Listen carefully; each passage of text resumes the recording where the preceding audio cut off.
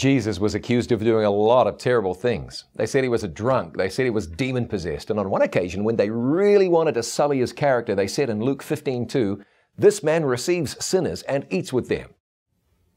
Let's think about that for a minute.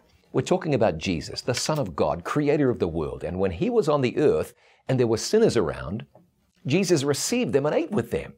So if you're a sinner, you'd be just the kind of person Jesus would have hung out with when he was here on the earth, so he could bless you and lift you up. To me, this is really encouraging. Jesus didn't try to avoid sinners, and he doesn't today, which means you can come to him today and know that he will be glad to spend time with you. That's good news. They said Jesus hung out with sinners. Guilty as charged.